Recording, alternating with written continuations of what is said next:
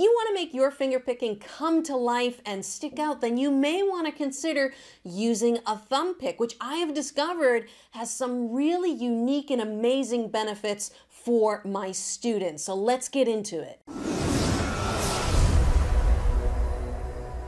So I have 4 benefits that I'm going to talk about throughout this video, but before we do that, I just want to go over briefly how to use the thumb pick for the most comfort. I want to thank Black Mountain Picks for sponsoring this video, and they sent me out some of their cool thumb picks to try.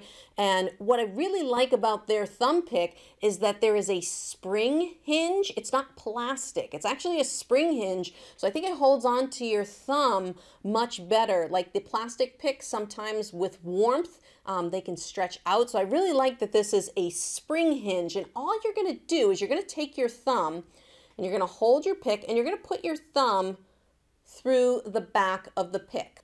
So if I bend my finger, you just see that this little tongue groove here is over my nail. Now, how far out do you want it? That's kind of a personal preference. You could have it further back towards the knuckle. You could have it more towards the front of the tip of your thumb. I kind of like it a little bit in the middle. I found like that was the most comfortable point for me.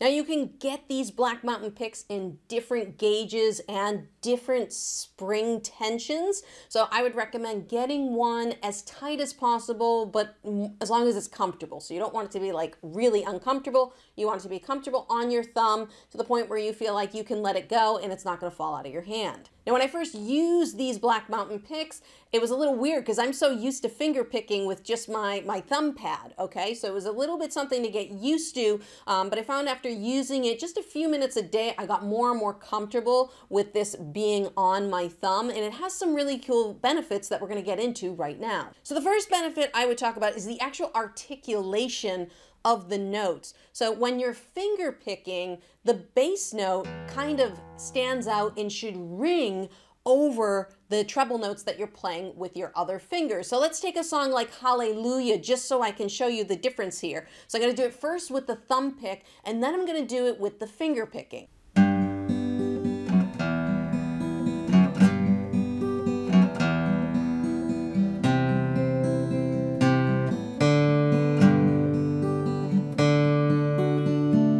So you can hear when I use the thumb pick, those bass notes really rang out. It was very clear, it was very loud, versus a softer, more muffled sound when you use your thumb. It'll sound like this.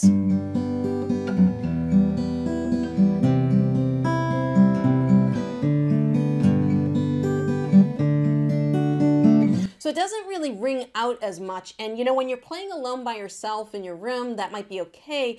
But if you're playing with other guitarists, or even if you're playing with a band, those notes are going to get lost in the background. So using a thumb pick can really articulate those bass notes and really bring some extra life to the bottom end of your guitar while you're finger picking. The second great benefit about using a thumb pick is that you can easily go from finger picking into flat picking if you want to. So the thumb pick just kind of holds on by itself, but if you want to get into flat picking, all you have to do is just put your index finger on the pick and you can go right into playing lead lines if you want to. So it kind of allows you to seamlessly go from one playing style to another. But that's not the only benefit with a thumb pick. And what I really like is this third benefit here that I found on songs like The Sound of Silence. When you want to go from finger picking into strumming, it adds a really cool and unique dynamic. So a song like Sound of Silence starts off with finger picking, and then the song transitions into strumming. Now, the downside of strumming with your thumb is you can't get a lot of dynamics out of the strumming. Whereas if you have a thumb pick, you can go seamlessly from finger picking right into strumming and get some really good dynamics. Let me show you a short example from The Sound of Silence.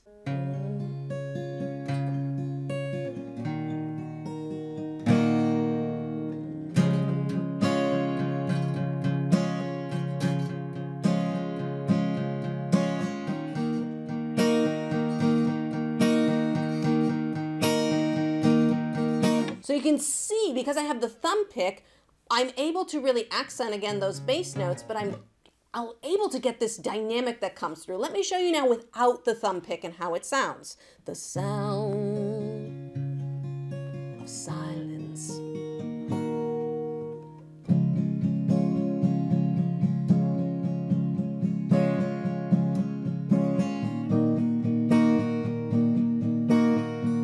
Now, it doesn't sound horrible with the thumb, but for a song like that, I would much prefer to use the thumb pick because I'm going from finger picking into strumming. And that's the one thing I always found with finger picking for songs like that. I was like, man, I really wish I could transition to a pick much faster. And this thumb pick definitely allows you to do that. And for this, I'm using a medium. This is a medium gauge pick. So a little bit better for strumming. If you were going to be going from finger picking to lead lines, you might want to use a thicker gauge pick.